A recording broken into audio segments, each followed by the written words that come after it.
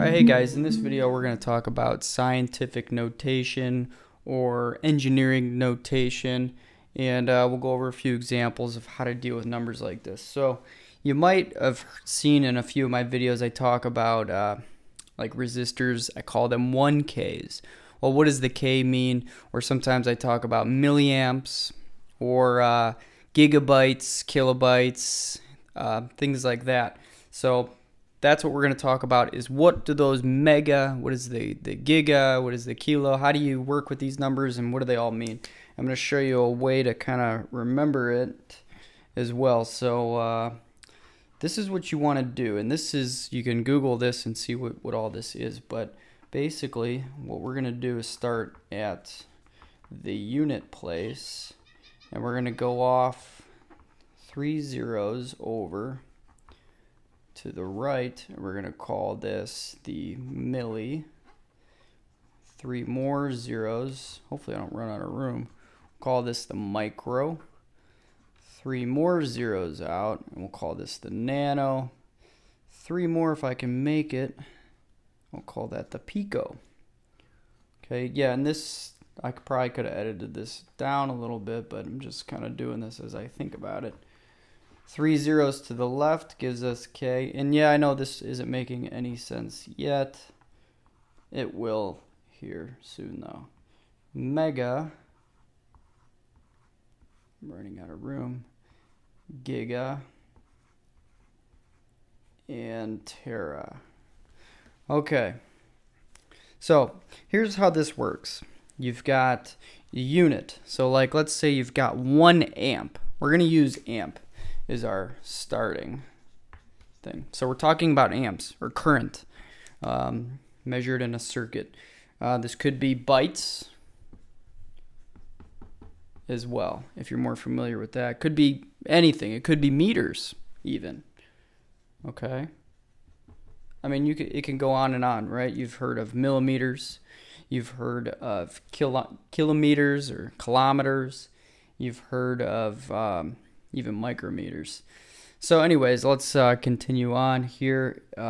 Let's take the example of an amp though for now.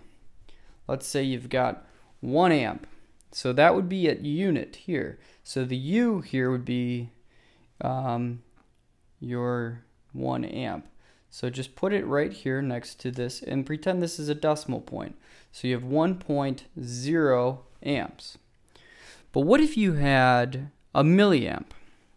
Well, what that would be is you come down 3 zeros to the right here, and this is milli, and you would put your 1 milliamp right at the milliamp place. Okay, so 1 milliamp is equal to 0.001 amp. All right, does that make sense? So this is, we could also just erase the U there and put A, MA, micro A, nano A. So milliamp, microamp, nanoamp, picoamp, kiloamp, megaamp, gigaamp. So you can go either way. So what I'm showing you here is how you can move around this fairly quickly. So let's just take a few more examples. Let's say you had 10 microamps. Okay, so you would come down here and you put your decimal place right at the microamp spot, and you put 10 microamps. Okay, so then ask yourself, how many milliamps is equal to 10 microamps? Well, you just put your decimal point at the milliamps place and then fill in the zeros. So that would be 0.01 milliamps is equal to 10 microamps. Okay, now, I know we're working a lot on this side here, but we'll work over there in a second. I'm going to change the unit. So you can move around fairly quickly here, and you can get to anywhere you want. So let's change the unit now to something you see every day, and that is bytes. So if we just put, I'm going to make this B here. There's no such thing really as millibytes. So I'm not even going to, let's not even worry about that side. Let's go right over here to KB, MB, and GB. And it'll even go out to TB. So let's say you had 1 byte. That would be right here. How many kilobytes is in 1 byte? So put your decimal point right at the kilobyte point and then fill in the zeros. So that would be 1 byte is equal to 0.001 kilobytes. Okay? That's not a good way of representing bytes. You would never say I've got 0.001 kilobytes. What you would see a lot though is, let's say you had 10 kilobytes. So you put your decimal point at the kilobytes place and then put the 10 in. So you have 10 kilobytes. How many bytes is in 10 kilobytes? Put your decimal point back down to the bytes and then fill in the zeros. 0, 0, 0. And you could see you have 10,000 bytes is equal to 10 kilobytes. Okay, so you can see how we're moving around a lot, and this makes things easy. And you can move that way like we did, or let's just keep it at 10 kilobytes for now.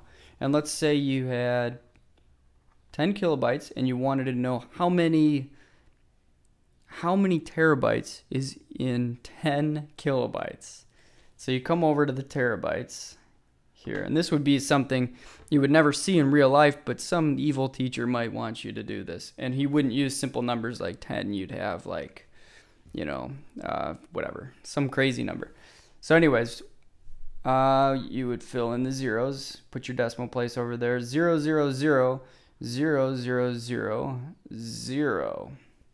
So that's how many terabytes are in 10 kilobytes. So it's 0.0000001. All right. Now, that's the easy examples. Now, to get a little bit more complex, let's switch the unit again. This time, we're going to go with meters. Okay, so that would be my unit there. This would be millimeter.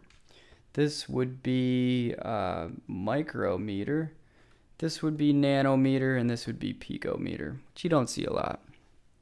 Well, maybe in the future. But anyways, one other thing is you can break this up. This is engineering notation, where everything is in thousands, or everything is represented into 3 zeros like this, or everything's divided or multiplied by 1,000. But you could also break this up a little bit more and say this is the deci, and then this is the centi. So you could, you've heard of a centimeter, so you can convert centimeter back and forth too. And I'll leave that in for now just because we're going to move around a lot here. So let's take an easy example here. So we have 1 meter. 1 meter. Put your decimal at the unit for just a meter. And how many, well, let's take the new one. How many centimeters is in 1 meter? So you just move your decimal point over to the centimeters and fill it out. 100 centimeters is equal to 1 meter. Does that make sense? Okay. Now for the example that could get a little tricky is what happens if you have a number that extends past the decimal point, like 13.586 millimeters. So I put the decimal point at millimeters, and I have 13.586 millimeters. How many micrometers is in 13.586 millimeters? It's the same thing. You just move the decimal point over to where you want to go, and that would be the micrometers. And you can see the number just continues right out. So you have 13,586 micrometers in 13.586 millimeters. So you can move around fairly quickly, and you can go the other way too. So if you still had that number in millimeters, somebody might ask you, how many meters is that equal to? So put your decimal point over there now, and that would be equal to 0.013586 meters is equal to 13.586 millimeters. All right, so that's the breakdown of scientific notation and engineering notation. And let me see if I have a calculator here, because I want to show you how you can play with these numbers a little bit. So on your calculator, you might have a little button that has one of these guys, or it might look like this, E. Well, basically what that's telling you is it's telling you what milli, what micro, what nano, what pico. So you kind of have to memorize a few things here. You need to know that, you know, a millimeter is going to be -3, which is equal to time. The way this works is that -3 would be times 10 to the -3. So take a number, take your 1 here, and then multiply it by 10 to the -3, and then that moves this 1 to the right 3 decimal places. Okay. I know, who cares what all this means? You just want to use it. So what you do in your calculator, if you had 1 millimeter and you needed to multiply it by 1 kilometer over here. So if you needed to take 1 kilometer times 1 millimeter, actually let's just use real numbers, 5 here and 10 here. So put the, oops, meant to put it a little bit forward there. 10 kilometers times 5 millimeters. You need to know that kilo is 3 up. You need to know that mega is 6 up. You need to know that giga is 9 up. Okay, and we're just counting zeros. Just like millimeter is equal to -3, micro is -6, nanometers is -9, pico is -12. Okay? And then unit would just be, well, here we go. This would be, well, forget about those for now, but you can just go -2, -1. So if we wanted to take these numbers and use them in our calculator, we would go 5 millimeters times 5K. So 5, I have to hit the second button, and then I have the little E, -3 times 10, second E, 3, okay?